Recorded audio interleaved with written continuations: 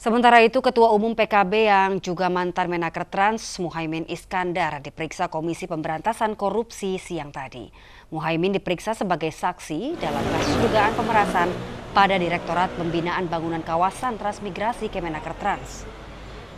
Setelah sempat mangkir dari panggilan KPK 23 Oktober lalu, Muhaimin Iskandar akhirnya mendatangi gedung KPK. Muhaimin akan dimintai keterangan sebagai saksi untuk mantan Dirjen Pembinaan dan Pembangunan Kawasan Transmigrasi Jamaluddin Malik.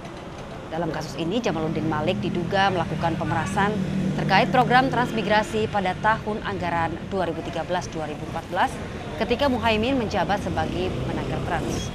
Namun bagi penyidik KPK belum bisa menaksir kerugian negara atas kasus tersebut.